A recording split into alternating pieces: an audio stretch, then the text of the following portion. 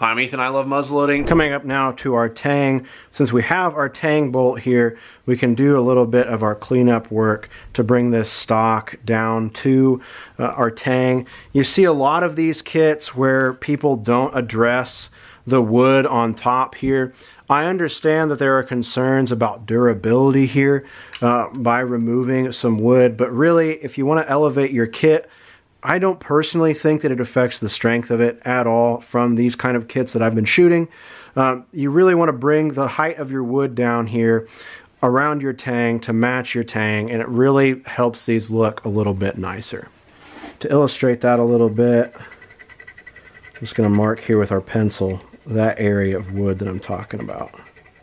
And again, to each their own on this stuff. I'm not a professional. I'm just telling you how I do it here. So if you don't want to do that, that's fine. You know, there's nothing against that. But I think if you're looking and you've spent the money on a kit and you want it to last for a long time, you know, it's not an inexpensive thing. Do a little bit extra work. It's going to make it nicer and it's going to make you enjoy it, I think, a little bit longer. Just because of the kind of culture that we're living in today. A lot of times people finish one of these kits and they don't feel very good about it, you know. They hope that it could look a little bit nicer. So that's why I bring that up, just as means and as a simple way for us to clean up how your kit looks from the factory. And I'm even coming in right up to the side of that tang. Just like that.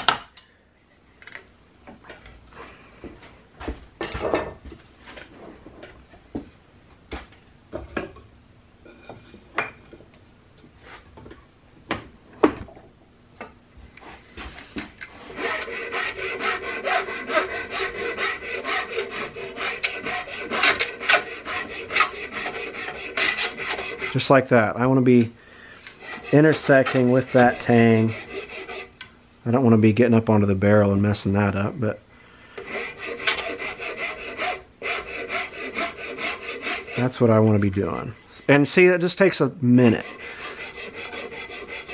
Just real short. But it brings all that down onto a similar level. And just gives you a nice look. Come in with a fine flat here. Refine some of those ridges from your course. Get right up in there around your tang. Come back into your wrist a little bit.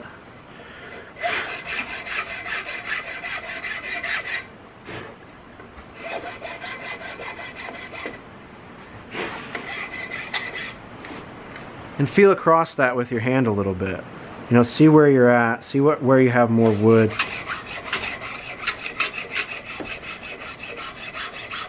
Don't follow the notch or the catch out of your bolt like I did previously, but still work up and get to that area there. Right now I got a bit of a flat right there.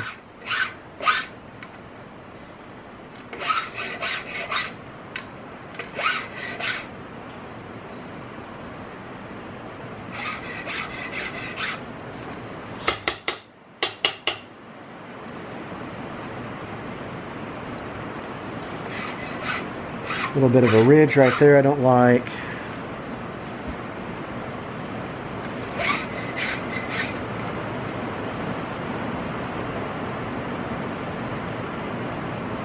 There we go. In total, looking at the camera right now, less than 5 minutes there. Gets that area kind of cleaned up and looking a little bit nicer for you. Now you're ready to go. I'm going to come back in here on our mortise. I'm just going to clean up these mortises so that they match a little bit in length.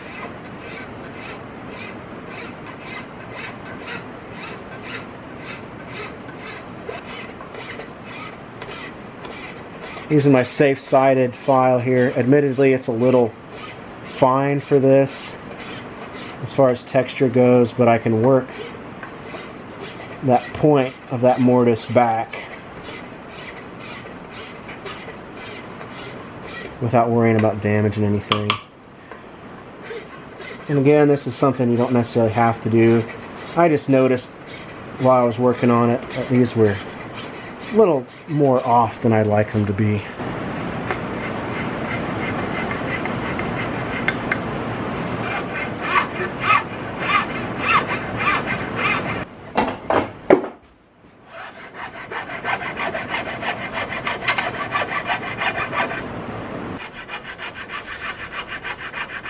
Then with that modified a little bit, just come in here and clean up the wrist.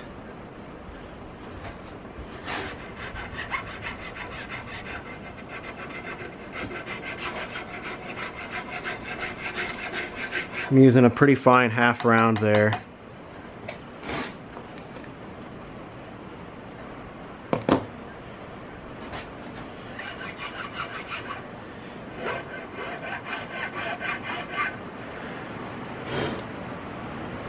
And then up here I've got a little bit of a ridge I don't like.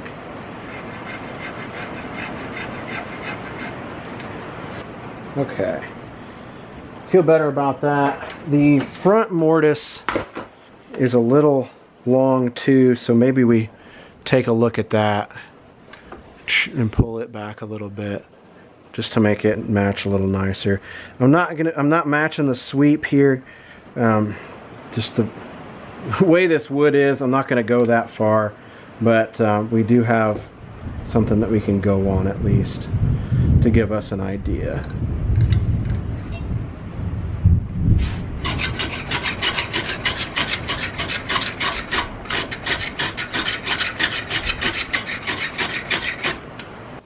Bring that mortise in just a hair.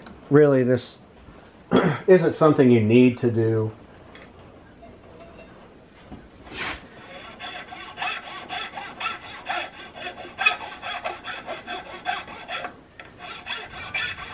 And it feels a little silly after all the work we put in to those. You know, I wasn't paying enough attention, but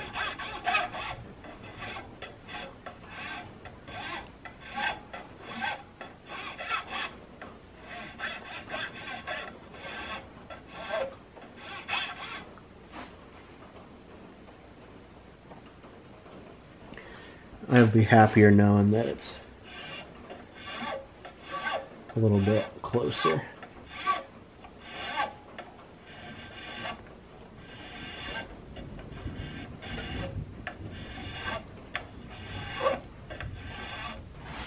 Come in with that safe side. Just breaking down that top curve where we filed there. Probably do that a little better with this half round even.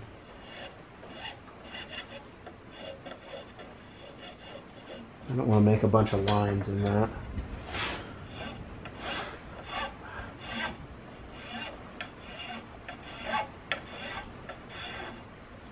Still a little bit extra in there.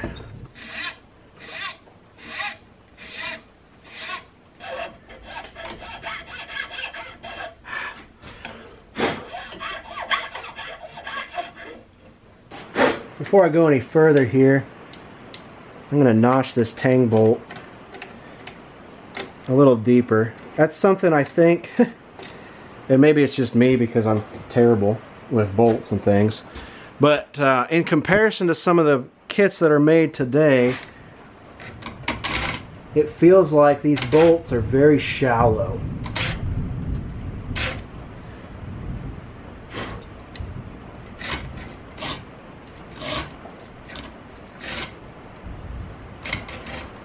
So this file is a triangular file set up to deepen these notches in a bolt head or a screw head.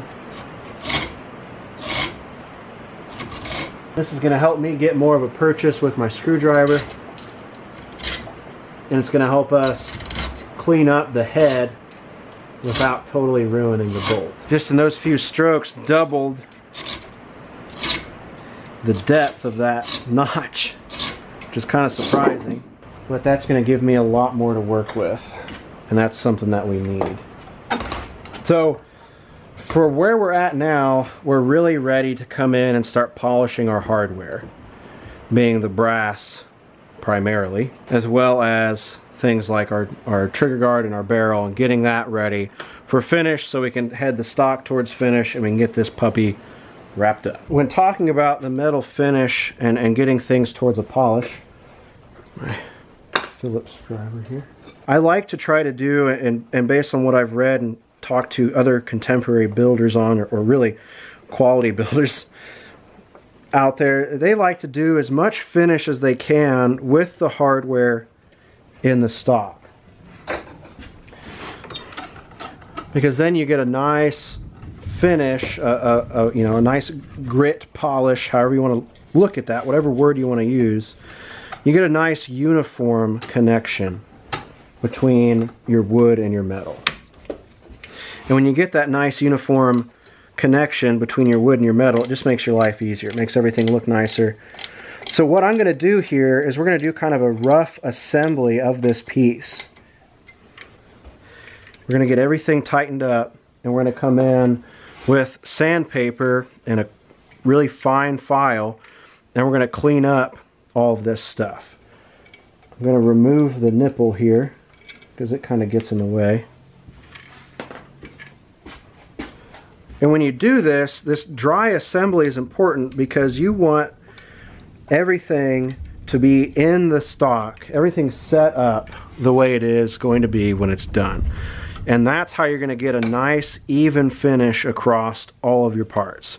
So with that, I've bolted and screwed my trigger plate in. You can see here on the other side. That's why I was doing that when I was yakking. We have our tang bolt through the front of our trigger plate, and we have a placeholder screw here at the back of our trigger plate, holding it in just like it will be when it's done. Then up here at the top, I've put in my barrel wedge, my barrel key, however you want to call it, and I've tightened my tang down. So this is like this is done, like it's finished and it's ready to go. And functionally, we could take this out and use it right now if we wanted to. I want to try to finish and polish as much of the hardware while it's on the stock as I can. So starting with our tang here, because we haven't worked it as much as the other areas of the piece, this is going to allow me to get a nice union between the stock and our tang.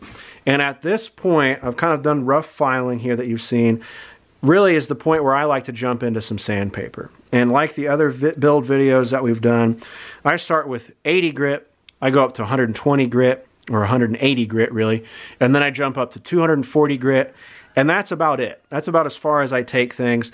There are times where I'll come in with a Scotch-Brite and kind of smooth out or matte that 240 grit, but for me that 240 grit works, and that's what I like to use. And then with whatever grit sandpaper that you want to start with, really from here on out we want to use a file-backed sandpaper technique. And this file-backed sandpaper is really just putting our sandpaper between the file and what we're working on,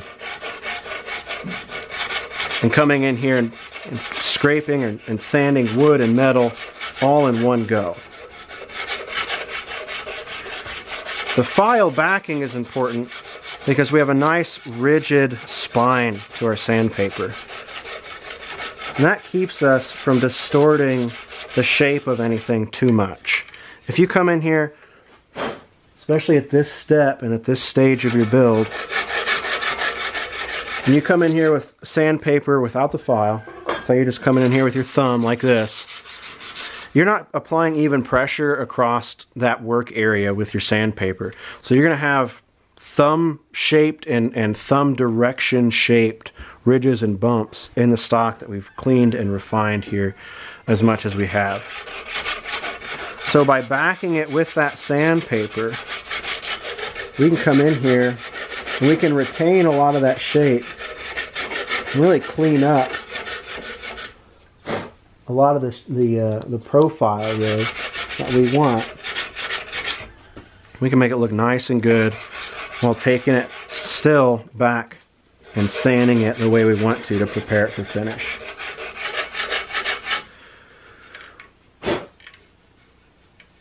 So I just check that here and there with my fingers.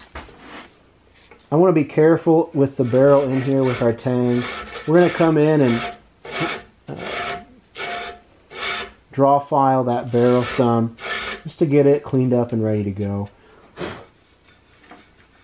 But really, that's all you need right there. So I'll come back in here into our wrist, and I'll do the same thing.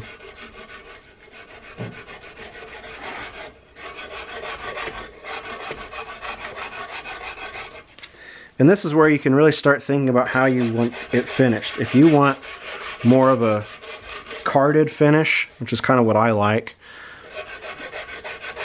you're not going to take it up to 6, 8, 1200 grit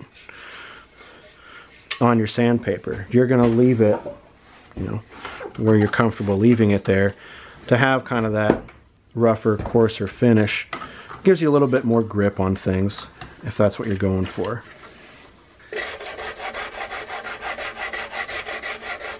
And really on those more organic areas like our wrist, it works well to come in with a half round so you can ride those curves a little bit.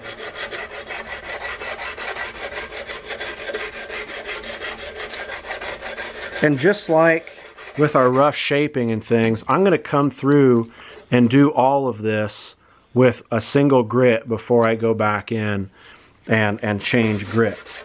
So I'm going to go over the whole stock and all the hardware mounted with this 80 grit, and then I'll come back through and jump up a level.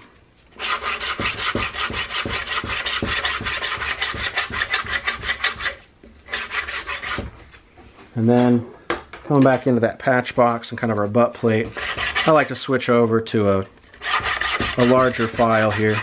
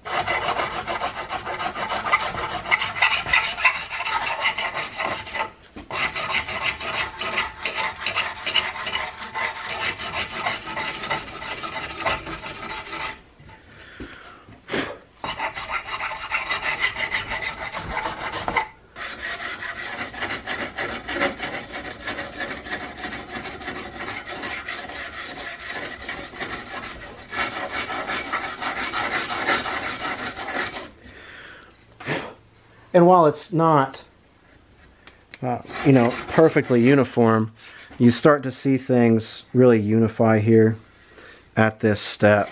You start to see those curves get knocked down and just get cleaned up, especially back here on this butt plate.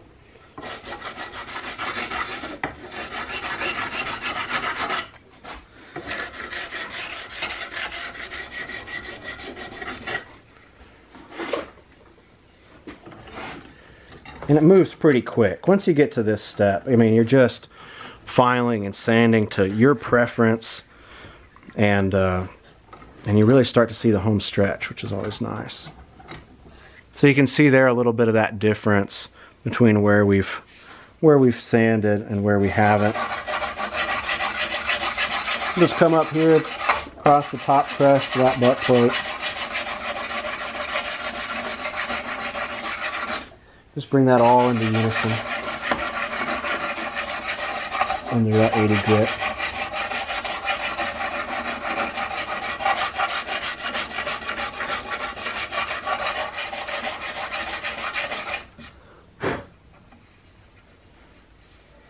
Like that. Nobody, I don't think, really likes to do the rear of the butt plate because it's such a large area that you need to work. But it's important, and it's good that we do work it. So I'm switching over here to a half round file with our 80 grit, and I'm just going to work kind of in this direction. You can see a little bit up in here that we have some nicks and dings just from my sloppy file work. We want to take those out a little bit and bring this to the same level of finish that we see on the rest of the stuff that we've taken to 80 grit. And really, for something like this butt plate, it doesn't need filing, I don't think, at the rear. Really what we want to do here is match it in finish so that everything looks uniform. Right now, if we took some brass black to the butt plate, or however we want to finish it, the rear face, not being sanded to match, would look a little bit different and probably look a little bit darker. This wouldn't look as nice.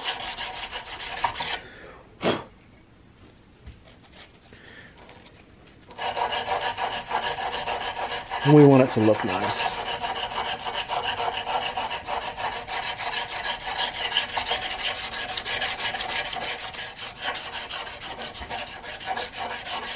I'm just using strips of 80 grit here. I think I've joked about it in the past, but just buying big surplus discs really of these sandpaper strips has really done well for us in the shop.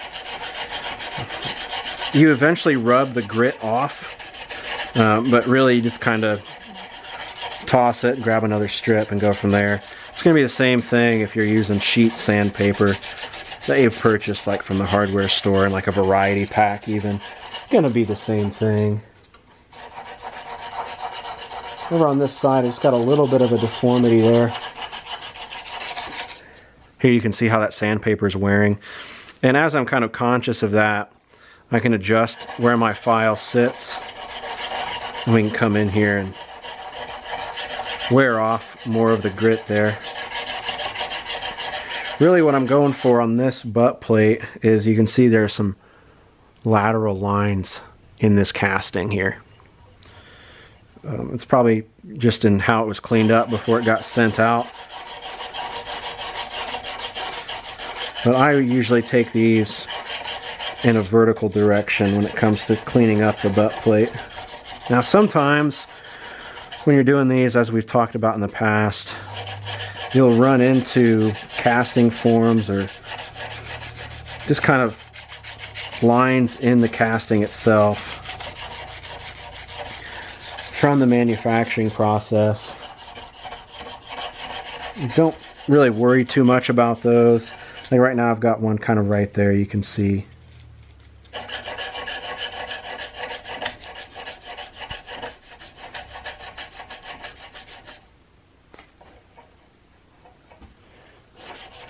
But as long as I kind of keep after it,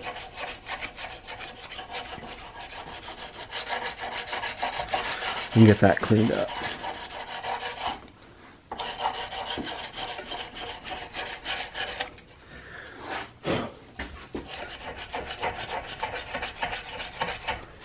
And as always, it's about the finish that you want. So we've got some of those dings up in here. I don't mind some of that.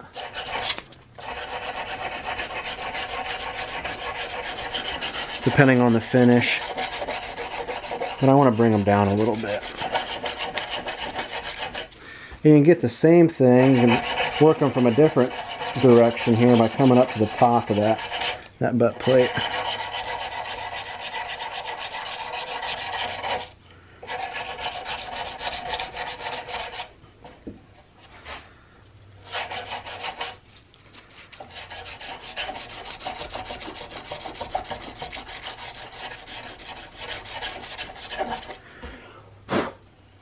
There we go. So that was just about 5 minutes to get that going. I could take it farther if I wanted to, but for what we're working with here, I feel good about where that's at.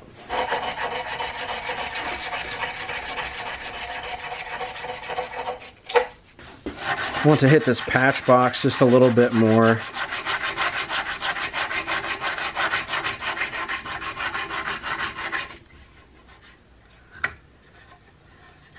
You can see we have a couple lines in here.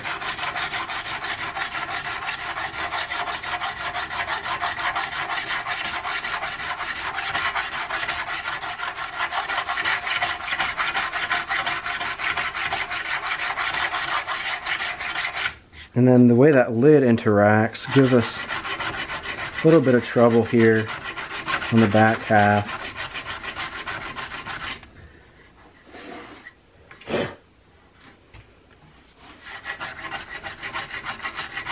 But by popping it up there, we can work that back end.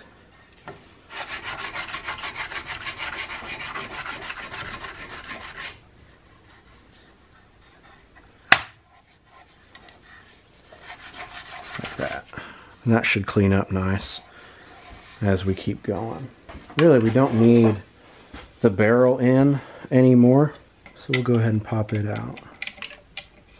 Well, we still need it in, but I guess for our 80 grit pass here, we don't need it in. Once you get to this level, it becomes a lot of whatever kit you're working on, really whatever muzzleloader you're working on, even if you're building from a blank. It becomes a lot of putting it together, taking it apart, and repeating.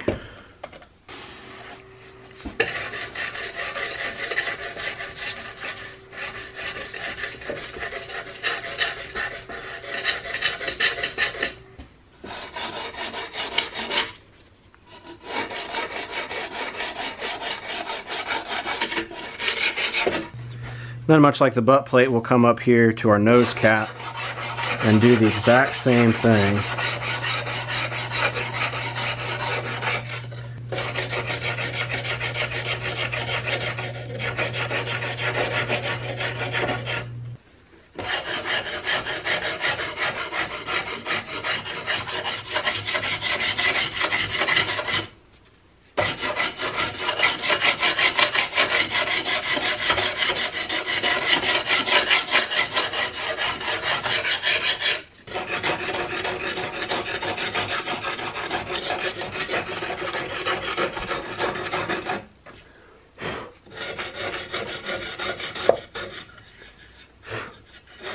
You want to be careful as you're sanding too. Sometimes your sandpaper will get built up and you'll start running tracks. You'll start seeing grooves instead of even sanding in your stock. You don't want that. I'm just tightening that screw a little bit more. This nose cap needs a little bit of attention, polish-wise.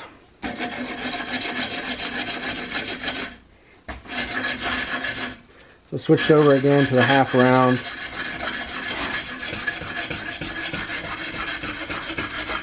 So I can get around the surfaces some.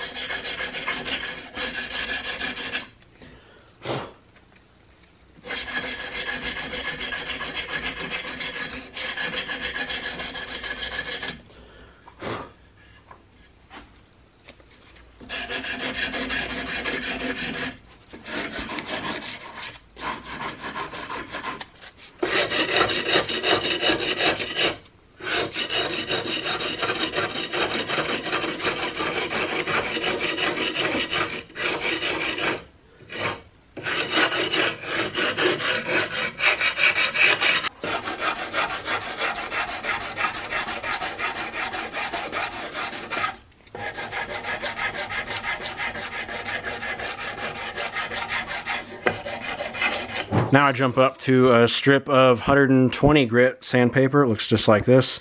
And I go through and do the same thing over again. This is kind of slow and a little laborious, but we want to go through and make sure we get nice even coverage across the kit, across all of the parts here, and just keep working our way forward.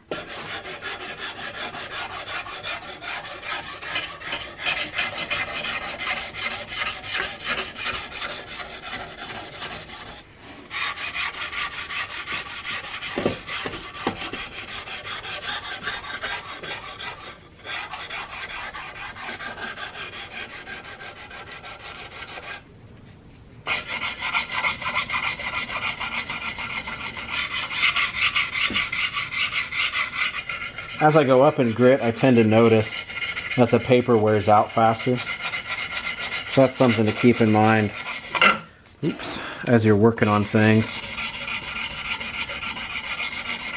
But if it feels like you're going through your paper a little faster, you probably are.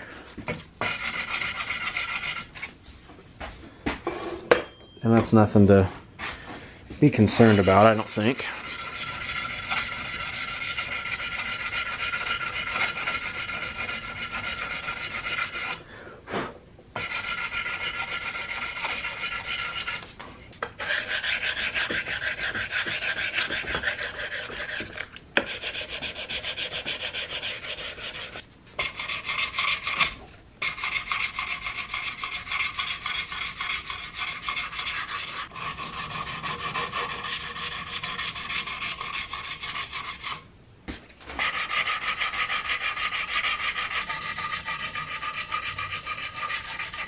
Traditionally, when we're thinking about the metal finish and your parts finish, it's been explained to me that you don't want to remove the idea that this was made by human hand when you're going through and finishing this stuff.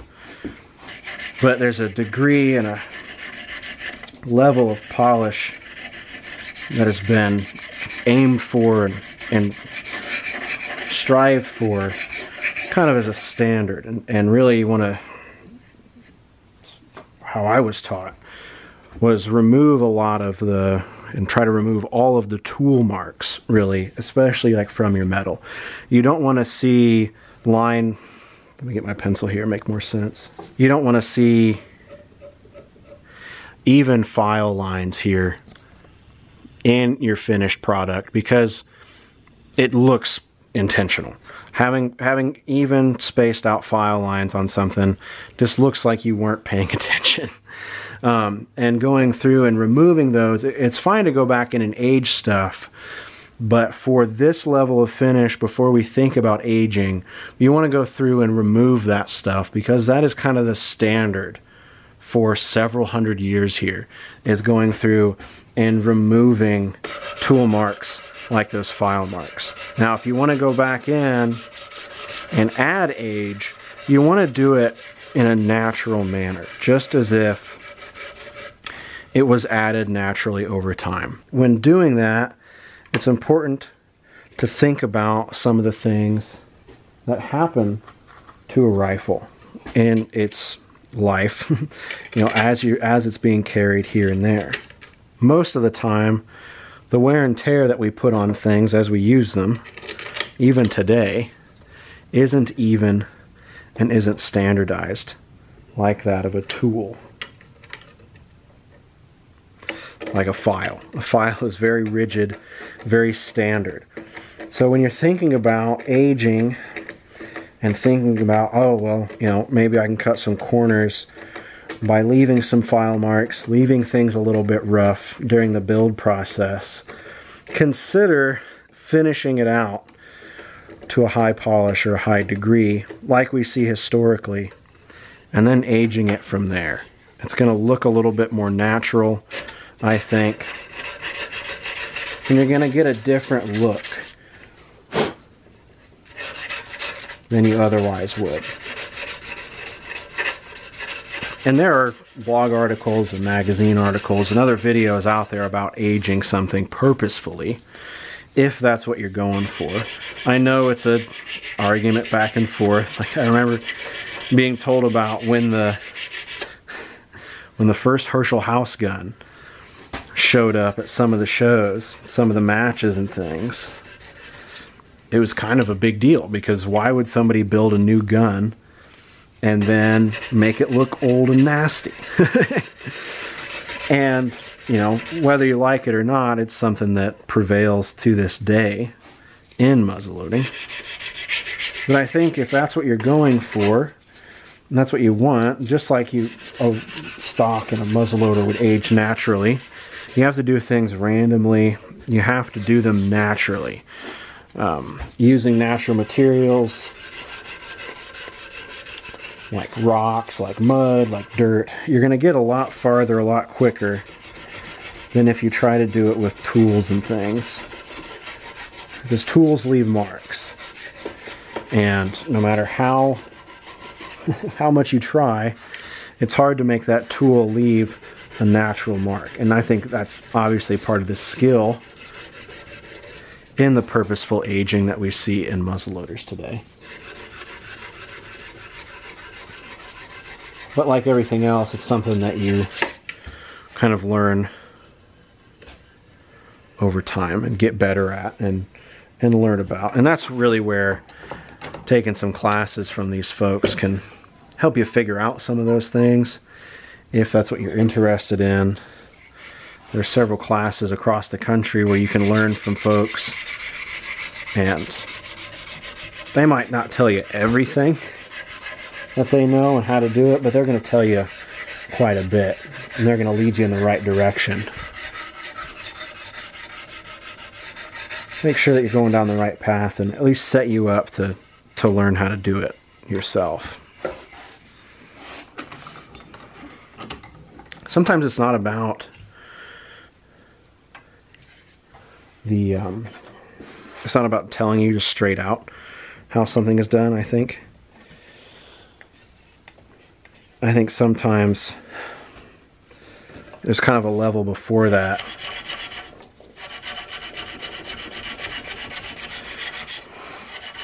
where a teacher or an educator in some capacity gives you the tools to get where you want to go, but it's not a, oh yeah, this is how I age things perfectly, or this is how I do this or that.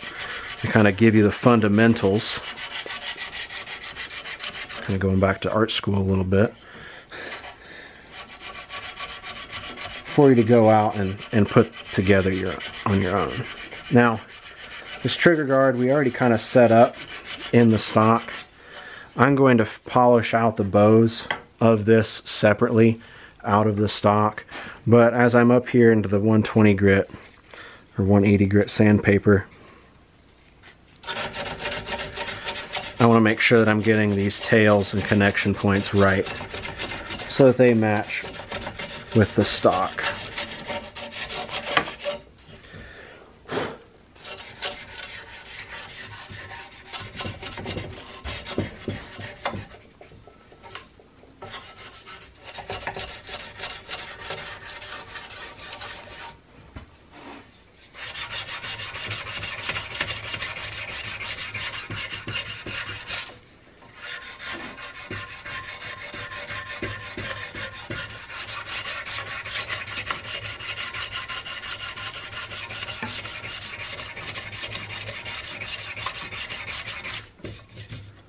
Not that it wasn't real before, obviously, but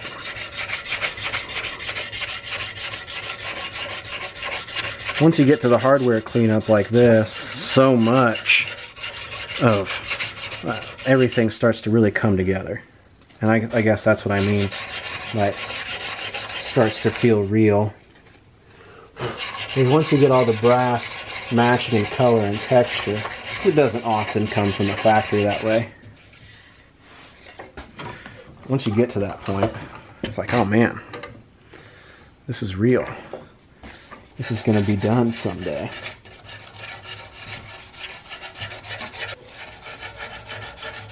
After you've been working on something for months,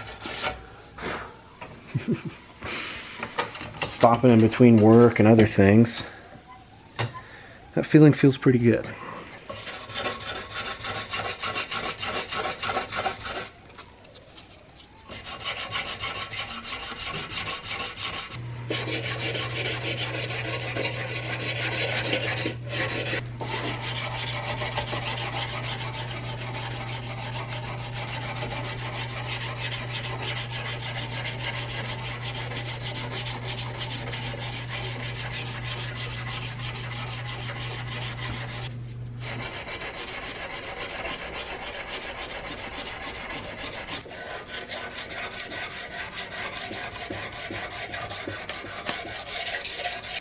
Now we'll jump up to our 240 and blow right through this.